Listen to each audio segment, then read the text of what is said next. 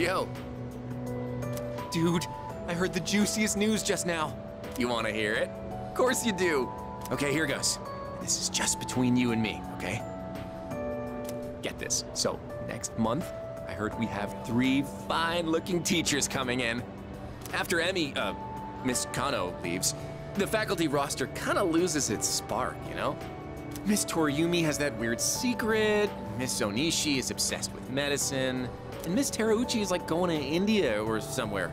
I mean, come on, even our school nurse is a guy. Sure, guy nurses are out there, but we could do better than him. He's got some kind of anti-hooky agenda.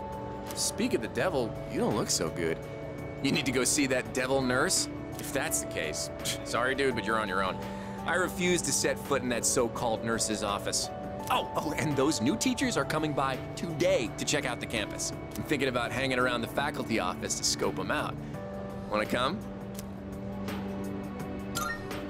Excellent choice, oh wise one. We got electives to choose next year, right? So we've got to make sure we choose the right one, if you catch my drift. Wait a minute, wasn't today... Oh, crap! Sorry, man, I gotta split before she gets here. Yeah, I know, but if I run into her, she just won't shut up. That's my little sis. She'll be coming here next month, so she's gonna swing by today to look around. But I am not gonna be her damn tour guide. I don't want to be seen leading her around by the hand everywhere. I wish I had an older sister instead. Well, anyway, I'm gonna jet. Later.